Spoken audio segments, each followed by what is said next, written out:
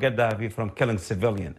So if it takes ground forces, it's going to be at ground forces. Meaning it may have only just begun.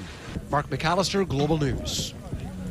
Now, Defense Minister McLeod did confirm today that more than 54 18 fighter jets are spending about as much as 20 and ready to assist the 100 deployed over the amount needed. Now, it did depend that how the NOLAN remerges our end, while the university or the UN mission as whole received support from all batteries in the hues of the garbins of today. Excuse me.